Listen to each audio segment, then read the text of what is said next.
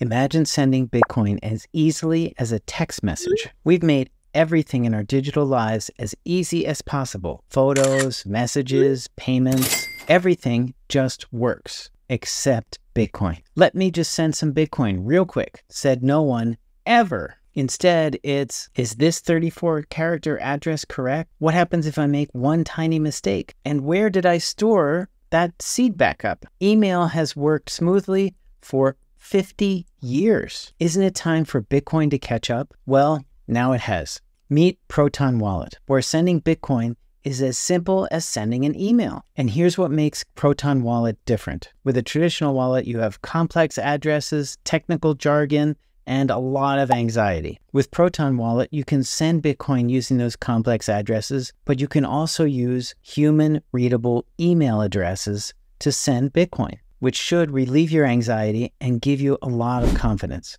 Proton Wallet is perfect for Bitcoin beginners, daily transactions, and anyone who values simplicity and security. With Proton Wallet, you just type in an email address and send out your Bitcoin. That's it. No complicated addresses, no technical nonsense, just open, type, send. Proton Wallet was created by the team behind Proton Mail, trusted by over 100 million users for encrypted email communication. And Proton Wallet is a true self-custodial wallet, meaning you and only you hold the keys to that wallet. And yes, it is Bitcoin only, and they have no plans to support any other digital assets. Like all Proton products, it is completely open source and uses end-to-end encryption. Not even Proton can see your private keys, your wallet addresses, or your transaction history. Everything can be verified online on GitHub. You don't have to trust Proton with anything. Right now, there's a waiting list to access this unique wallet from Proton, but if you happen to have a YouTube channel with over 8,000 of the world's most intelligent subscribers, you have some serious pull. I'm just kidding. I signed up for the waiting list and I got an email invitation, so I signed up for the wallet. But don't forget to subscribe anyway. Enough chatter. Let's go ahead and look at the Proton Wallet, starting with the actual invitation. I'll walk you through the entire setup process, give you a tour of the wallet, and we're going to do a demo transaction from email address to email address. Oh, I need to tell you that this is a demo of the free version of Proton Wallet. The paid version that comes with a paid version of the Proton email account has a few more features and enables you to create more than one wallet. And this is a beta product, so there might be a few hiccups during the demo. That said, let's head over to the email invitation. Okay, here we are in my fresh Proton account, email account, and I have received an invitation from my buddy who also has a Proton account. And when I say you can send Bitcoin via email, you can send Bitcoin from Proton user to Proton user via email. You can also send Bitcoin to a non-Proton user, but they will receive an invite to join Proton. When they do, you can send it to their account. That way, all of the messaging and communication between the two users stays fully end-to-end encrypted. Here's the invitation. It says, hello, blah, blah, at proton.me, invited you to a Proton Wallet early access. Proton Wallet is a safer and easier way to truly own and transact with Bitcoin. Using sophisticated encryption, our Bitcoin via email feature will allow you to effortlessly receive Bitcoin at blah address. And please visit blah, blah, blah, proton.me/wallet to learn more and log in. Because of this exclusive invite, you will skip the waiting list. Wow, it's good to know people in high places. So I'm going to click the Start Using Proton Wallet button and see what happens. This is the welcome screen to the wallet. I have not done this just one time on another email account, so I'm going to walk you through the setup process. And this is a Proton user received this invitation. If you're a non-Proton user, you have to go through the process of setting up a Proton account, which is very simple: username, email, go through the steps, and then you'll be taken to this page. So it has us select our default currency. I'm going to pick the US dollar, and we can import a wallet. Let's take a look at that actually. Creating a new wallet would generate a new seed phrase. I'm going to import a wallet, or at least press the button. That is super cool. I didn't know you were allowed to do this actually, or able to do this. You can restore a wallet using a seed phrase right here. If you have a wallet on a hot wallet that you want to restore, or another wallet, or you generate a seed phrase offline, you can do that. Remember, any communication between you and Proton is end-to-end encrypted. So all of this communication if I were to type a seed phrase in here, etc. Those would be end-to-end encrypted communications. Now, if I had a keylogger on my screen, if I had a keylogger on my computer, or somebody was taking screenshots, then this would not be very secure. So keep that in mind when you decide how much Bitcoin to store in this online wallet. Okay, I'm going to go back and create a new seed phrase rather than import. So I'm going to close this and create new wallet. There we go. It says, welcome to Proton Wallet. This is a self-custodial Bitcoin wallet, meaning any Bitcoin you buy or receive will be fully controlled by you. Proton cannot seize your assets. Please back up your Proton recovery phrase and wallet seed phrase. We have created two Bitcoin accounts for you, primary account and a secondary account, receiving Bitcoin via email at blah, blah, blah. And there's the email from other Proton Wallet users. See, it only email to email via Proton to Proton email. I'm going to press continue. And now we're looking at the home page. As you can see over here, we have a list of wallets. Under my wallet, I cannot create another wallet, but I can delete these accounts if I want to. This is the email account. I'm going to leave that, and then the primary account. And then right here, we have sort of a little dashboard of Bitcoin's current performance. Has been kind of blah over the last few months, I guess. Kind of flat for today. No Bitcoin, of course, in there. And we have up in the corner, I can send out 5 invites. Now, my other Proton email account had 5 invites. This is one of the accounts I sent an invite to. So now I have 9 invites total. That's pretty cool. So I can invite all my friends. Let's see what else is down here. We have the ability to buy Bitcoin through this wallet. Also right here, we can receive Bitcoin, and if there were Bitcoin in here, we could send it, of course. The transactions will be listed down here. Let's go ahead and look at the wallet settings. I'm going to click this. The name is my wallet. I'm going to change that to Proton Wallet. Bitcoin is the unit. I suppose we can use, yes, sats or micro Bitcoin. Still not familiar with that. And then we have 2 accounts underneath. This is one account and this is the other. The primary account is a non-email account. We can just flip this switch to make it email accessible. That is, you can send to this email address, but we already have an account underneath that we can use to receive email Bitcoin. They set this apart because the addresses are created in a different manner. This uses PGP security in order to create in order to create Bitcoin addresses. This just uses regular derivation functions and hashing to create the Bitcoin addresses. And then if we drop this down, we can view more. We can view the wallet seed phrase and record it. We can delete the wallet entirely and make a new one, which will create a new seed phrase, or we can clear the browser storage if the browser is storing anything. I'm using the Brave browser, so things are locked down pretty tight. Let's see what this, I can delete each account from here as well. And that is it. Let's close this. So that takes care of this section.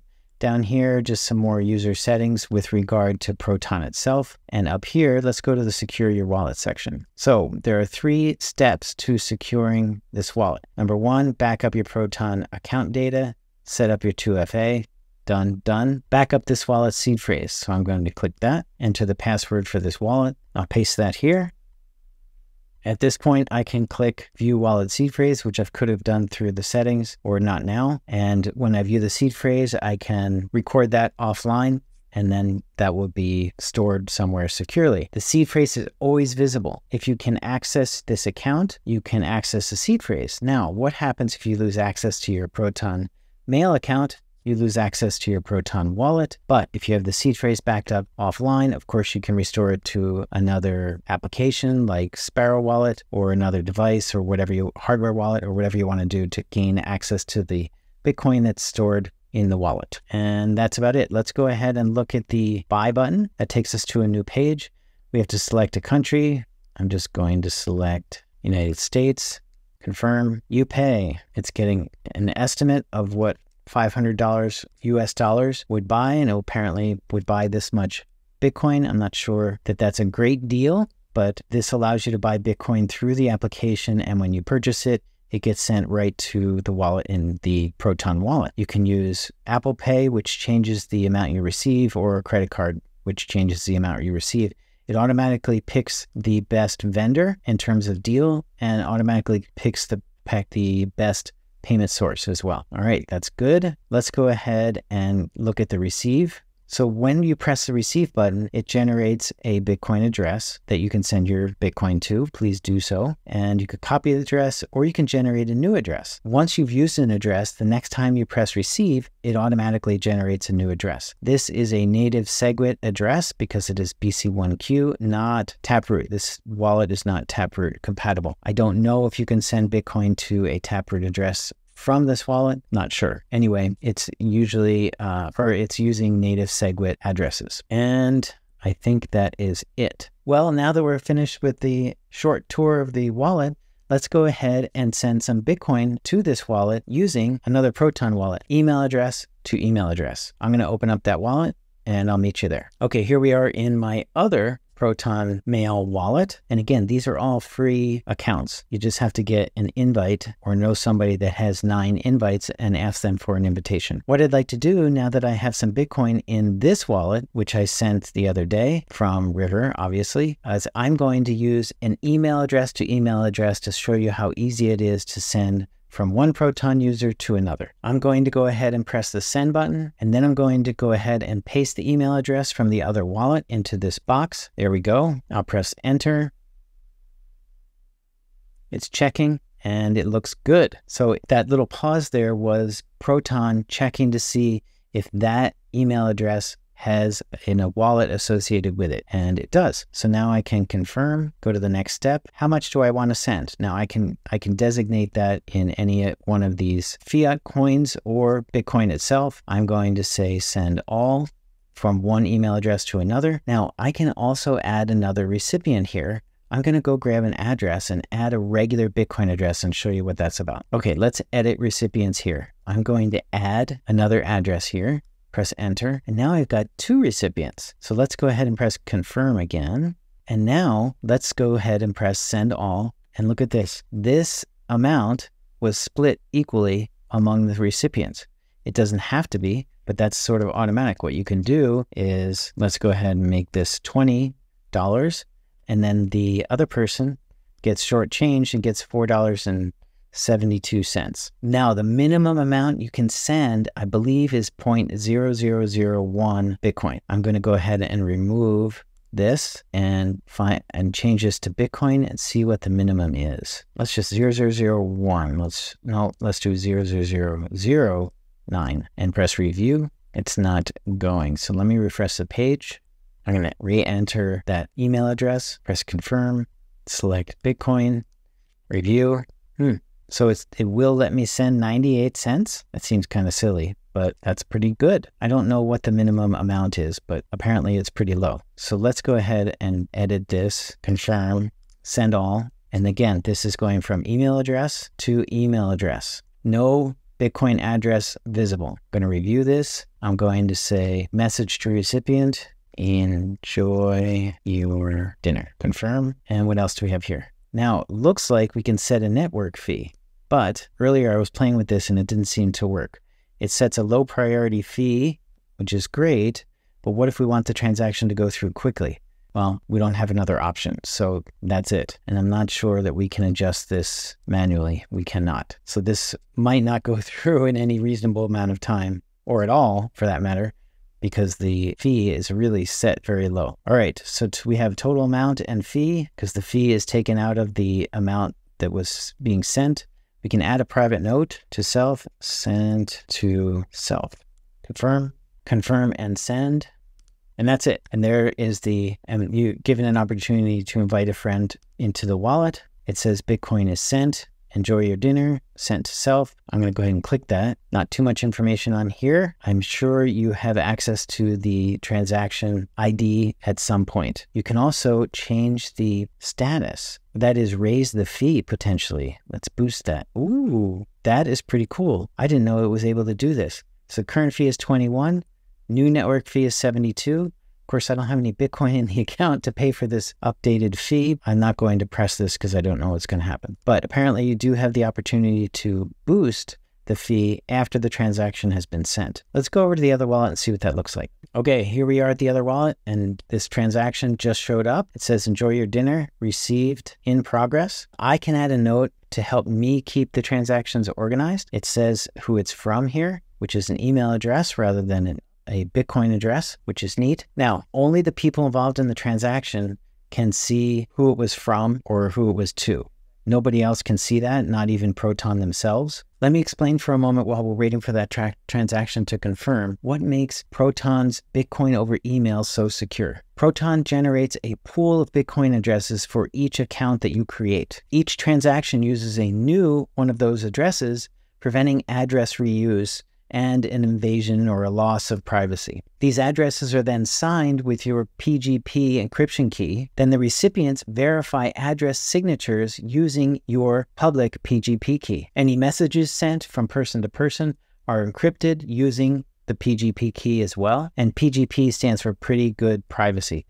It's a terrible name for a really good encryption methodology. Given the fact that you're using an email address to send Bitcoin, you might think it might be easier for someone to track a transaction from your wallet to their wallet using the email address.